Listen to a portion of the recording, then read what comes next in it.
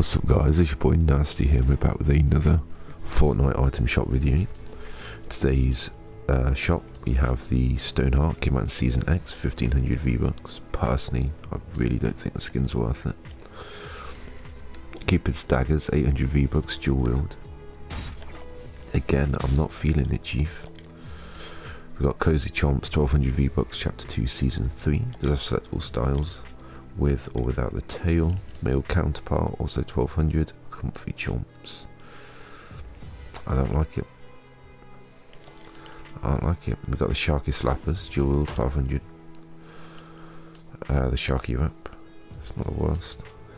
And Sail Shark, the glider itself is actually pretty cool, so it's worth a cop. Bit pricey, it's 1500 just for glider, but it's, I don't know, I like it. Axo, I bought the skin, never wore it, literally never wore it, so I can't really give you an opinion on that. Yeah. We got Brian, I bought Brian. The battling goes so well with Gold Trooper, like, you don't understand, it goes so well. But again, I've never wore the skin, not once. Airhead, 1200 V-Bucks, awful skin, I don't know why you'd wear it. Don't buy that. Sunsprout can be quite a sweaty battling, although personally I've never really used it. 200 V-Bucks though.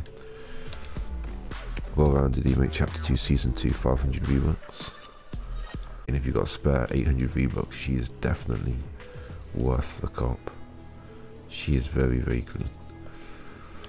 Bold Stance, moving on. Cap Kick, 200 V-Bucks, Chapter 2, Season 1, and the Hulk Smashers. Hulk Smashers is definitely worth a cop. Bit price at 1200, but they're actually really clean. Mr. Hibbard, would you like to take it away? If you want to use code YT-NzStySZN in the Fortnite item shop, and if not, you will not see the other side of the rainbow. Thank you thank you ever so much for tuning in. I'll catch you next item shop video.